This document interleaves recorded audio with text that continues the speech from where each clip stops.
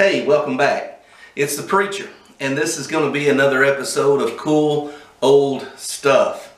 And this stuff is classifies as really cool because it's got a lot of history behind it. I found it. It's genuinely old. I think if my math is correct, it's 100, golly, 30, it's like 158 years old. Is that right? I think that's right. Anyways, let me tell you about it. First of all, let me give you the backstory. What I have here, I'm at the reloading bench. What do you have at the reloading bench? Bullets, right? I have some Civil War bullets, and so that's cool in and of itself, but here's what's even cooler than just I have some Civil War bullets. I found them, and I found them with my own metal detector, and it's a battle that took place near where I live, and I did some research, and anyway, let me just tell you the story. Let me give you the background. I'm excited about this stuff. I've had these for a couple of years. I wanted to do a video on them for a couple of years. I never got around to it. Here it is. These are bullets that I found at the Battle of Dripping Springs, which really wasn't much of a battle, even though about 4,000 people took part in it. It was really just a short skirmish. But what happened was, after Prairie Grove, there was a battle just west of Fayetteville, present-day Fayetteville, Arkansas, at a place called Prairie Grove. And at Prairie Grove, a Union force and a Confederate force fought, and both forces had several thousand men. This was a major bloody conflict, and the Confederates lost. And Confederate General Hindman, on December the 7th, in the middle of the night, just did a tactical withdrawal and pulled all of his troops out of Prairie Grove. He couldn't continue to stay and fight on the field. He had a lot of men wounded. He had a high casualty of sickness. Sickness was sweeping through his army at the time. He had a lot of men who were too sick to fight. And then he had lost a good deal of people to war and to being captured. And so he thought the best thing for him to do would be get out of northwest Arkansas, retreat and go to the Arkansas River, and use the river as a boundary since he had a smaller, weaker force, and make the Union cross the Arkansas River. So he retreated south on December 7th, 1862 to Van Buren, Arkansas, which is right on the Arkansas River, and then he began to ferry his men across the river to the Fort Smith side and to put them in a safer position. So they did this. The Union didn't immediately follow suit, and so they began to fortify Fort Smith and prepare for battle there. And they used Van Buren as kind of a line of defense and a way of gathering supplies. There were train tracks on that side of the river, and so there were a lot of supplies being brought into Van Buren, and they were trying to get all they could in case the Union advanced south. There wouldn't be anything there for the Union to take. But on December the 27th, when no one expected it, General Blunt and General Herron of the Union, who controlled the troops in Prairie Grove, decided to attack Van Buren. And so no one expected this because there was 4 to 8 inches, depending on who you read and probably where you were. Some areas got 4 inches, some areas got 8 inches. And the way that you came from Prairie Grove to Van Buren was over the Boston Mountains, which are a really tall, rugged mountain range within the Ozark Mountain range, the larger Ozark Mountain range. The Boston Mountains are really, really high peaks that you have to cross. And with there being snow and ice on the mountains, the Confederates said, you know, if they're going to come down here, they're going to wait till the snow melts, so we're good. But they left in the middle of the night. 8,000 men with 30 pieces of artillery crossed the Boston Mountains in the dark. Now, this is a large army crossing rugged territory, which would be a feat in and of itself, and they marched all day and all night.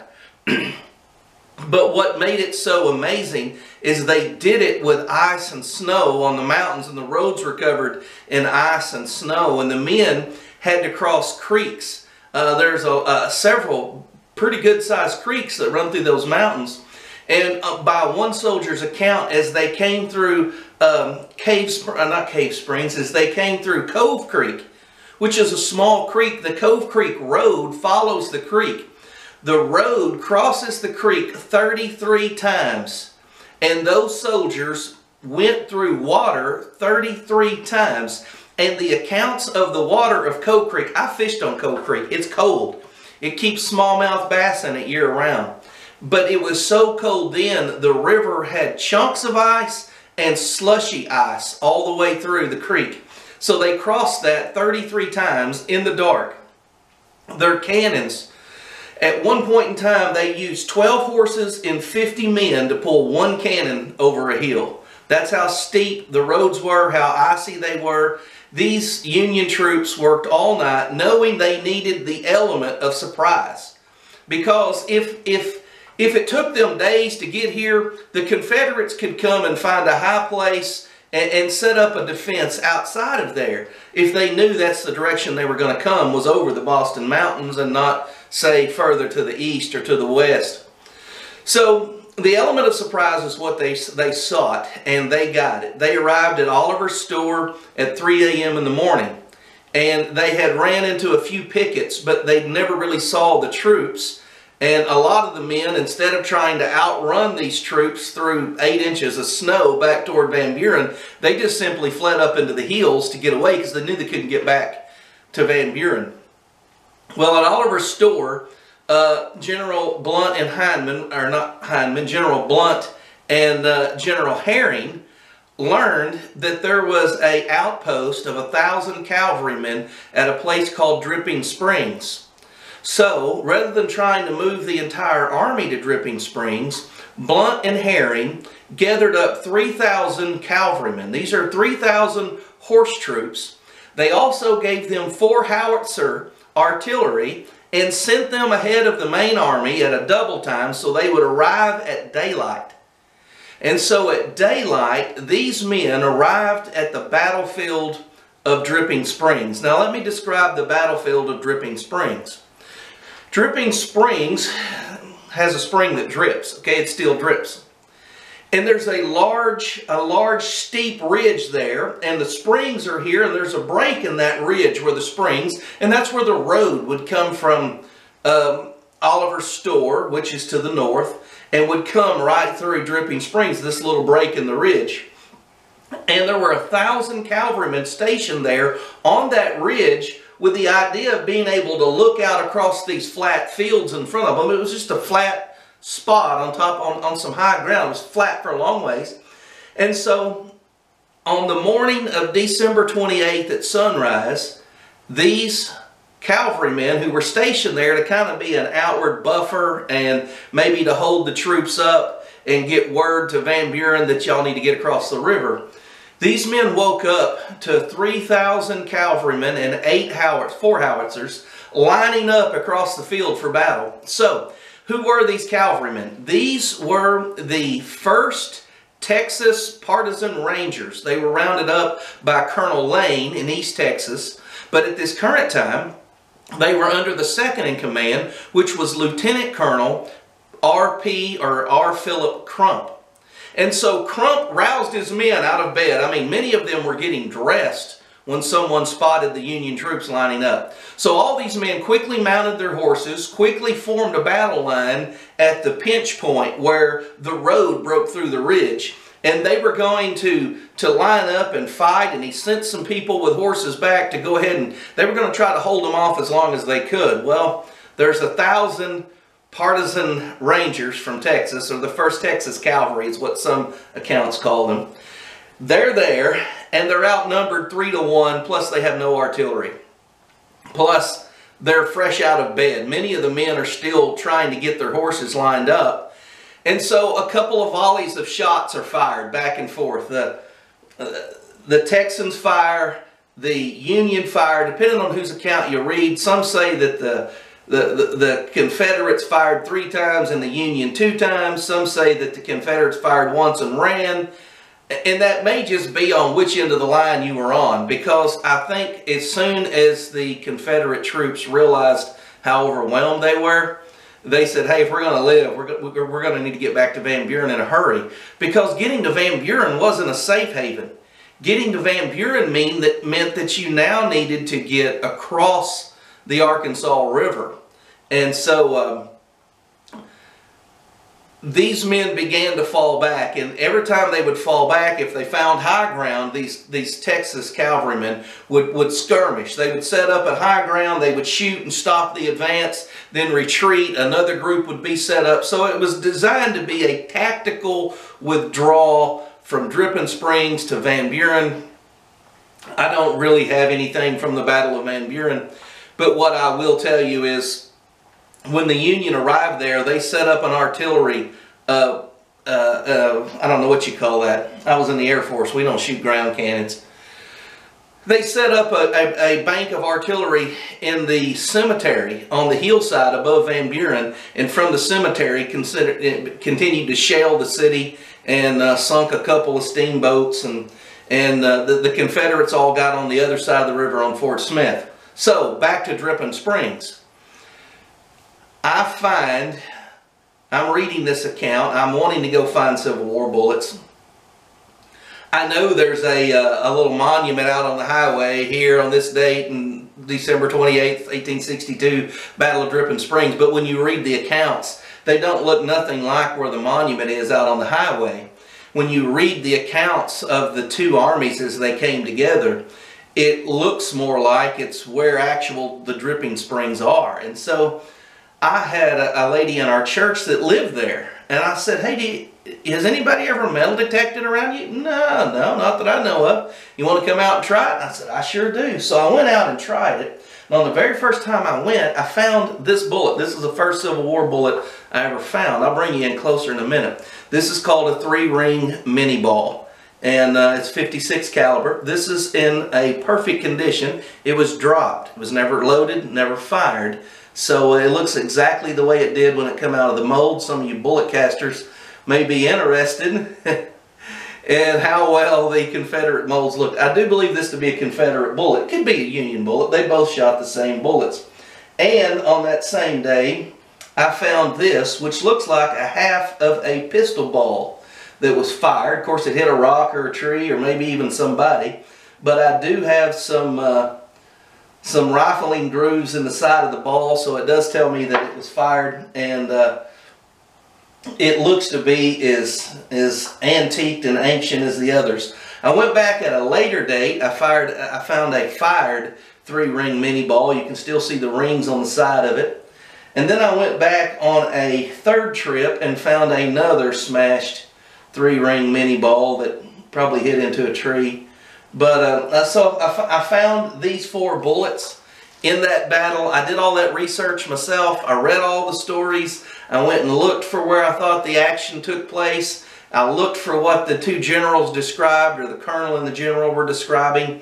I thought this is where the Confederates camped. Now, one thing about those Confederates, when they realized they were outnumbered 3-to-1 and facing artillery, they fled. And they left breakfast cooking on the campfire. They left wagons and mules. They left all their clothes. As a matter of fact, if you read the accounts of the 1st Texan Partisan Regiment, Mounted Regiment, Cavalry, after this battle or this little skirmish, they have to travel a few towns away to find more clothes, because they don't have anything. They left with literally the shirts on their back. So that's what leads me to believe that this is a dropped Confederate cavalry bullet, because they left a lot of stuff there. And I think somebody said there was a blacksmith wagon there, and he left his anvil, all of his blacksmithing tools, all of his horseshoes, everything that was there. I mean, no one expected there to be an attack in 6 to 8 inches of snow at that time of year. Nobody expected that approach. And so the element of surprise is what clearly gave the Union the victory. Plus, they were dealing with the demoralized and really very weakened Confederate military at that time. So let me bring you in close. I'll show you these bullets and give you a look at some cool old stuff. Got these laid out on a black roan cape that my dad shot in Africa. Let me show you first of all, we get a look at this 3-ring mini ball. As I said, the condition of this is dropped. There's no rifling marks on it. You still see the pinch at the top where it came out of the mold. The bottom was hollow, and when the powder was fired, that would cause this to swell and embrace the rifling. So it made for easy loading and accurate shooting. And you hear mini ball, but ball was just the word for ammunition. And the rings here and the oblong conical shape is what gave it its accuracy and preferred bullet for the Civil War. So that's a very good, I did that little scratch when I dug it out. That was my fault. All right, here let's look at, this was the last one I found. As you can see, I've got the rings here. So it's clearly a mini ball, but it struck a tree or somebody or something. I could get in here and dig a lot of this dirt out, but I just left it as is. This bullet, of course you can really see the rings there, and this is not uncommon. When they hit something, they tended to tumble and smack, and they really left some nasty, nasty holes. And anyways, I washed it in some water. I mean, I didn't get a toothbrush out and scrub it, but I did try to get all the dirt off this one. And then here's my pistol ball.